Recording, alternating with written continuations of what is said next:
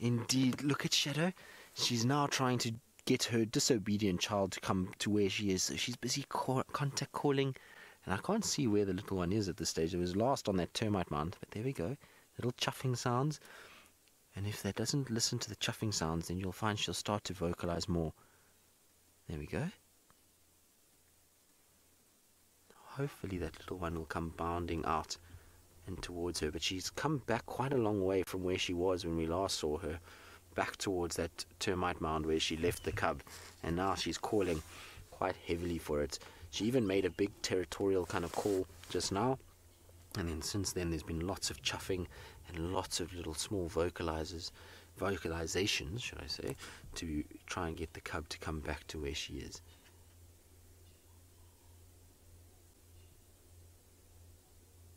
So nice to actually listen to her doing it.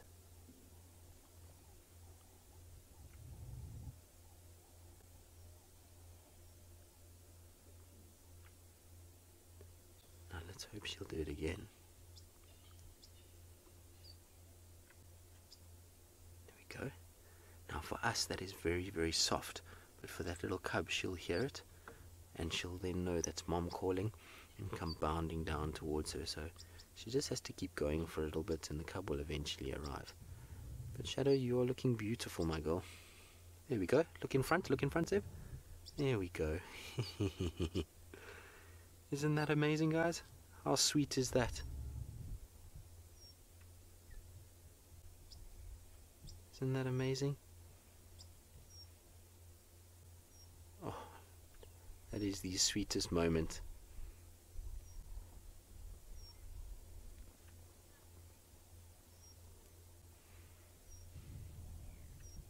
Adele, you're asking if the cub has any specific markings to identify it. Well, Adele, I don't know. I honestly have not seen this cub enough to know.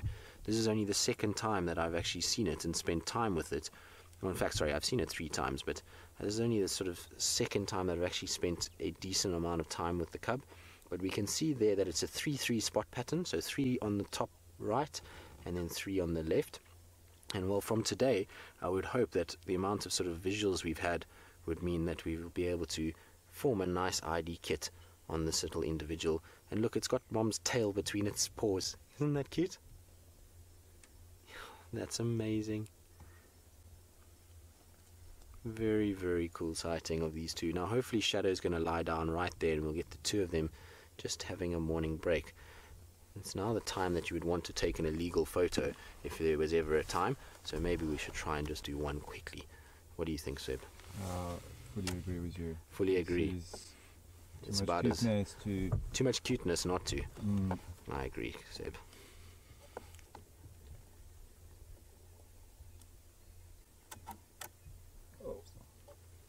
No.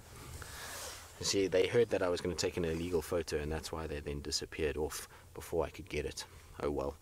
It's okay. It's the way things go. Oopsie. Is mom not happy now? Maybe that's what happens when you ignore mom for so long. You get a little bit of a shouting at. And see the tail's going. She's not happy. She knows that the cub is here, but she's not happy that the cub came to try and swat at her. And so she got a little bit of a hiding back. And mom's probably got a bit of pent-up frustration from having to call her for so long. And that's why we ended up with that little situation that we got now. But it does look like Shadow's going to lie down, which hopefully means the cub will come closer as well. And we'll be having a sort of moment of peace this morning and a little bit more stationary sighting, because it's been a morning of just walking all morning long. Yes, we're talking about you. Are you cross with your child?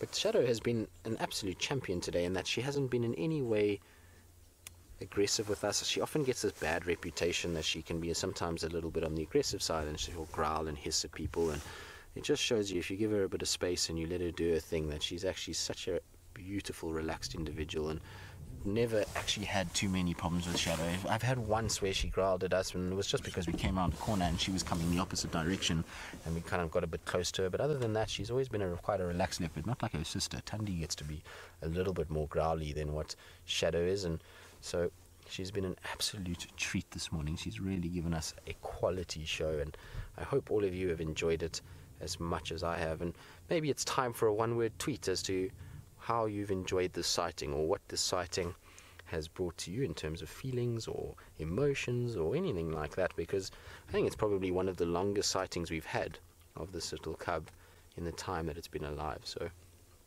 one word tweet, #Safari Live, as to how this sighting makes you feel. Seb, what about you? Epic. Epic. That was one that I would have gone with as well. It has been an epic sighting, that's for sure. It's been an epic morning, a beautiful sunrise and lots of sort of hope, and then the disappointment of the tracks looking like they were going into Arathusa, and then coming back again and finding the two of them and watching them play and move around definitely has been very, very epic indeed.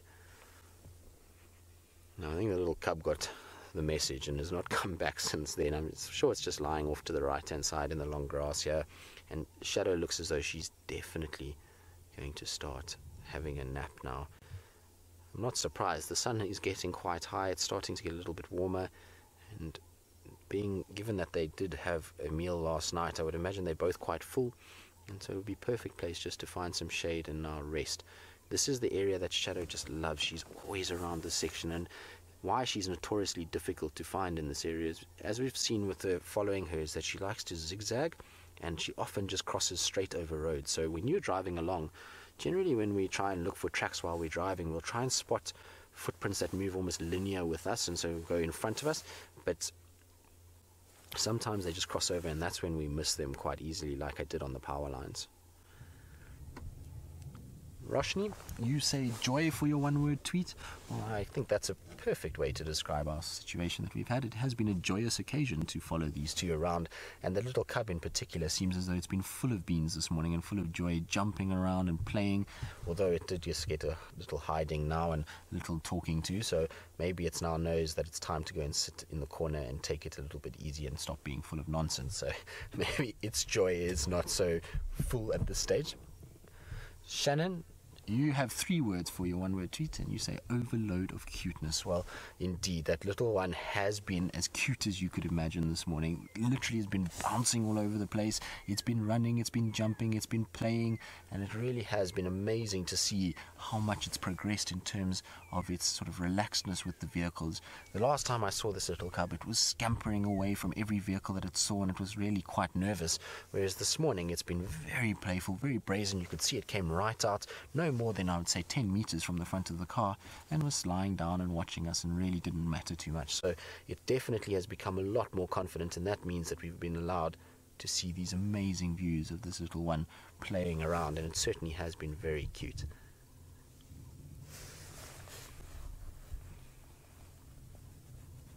I definitely think this is it for the day. I think this is where they're going to lie down and take it easy.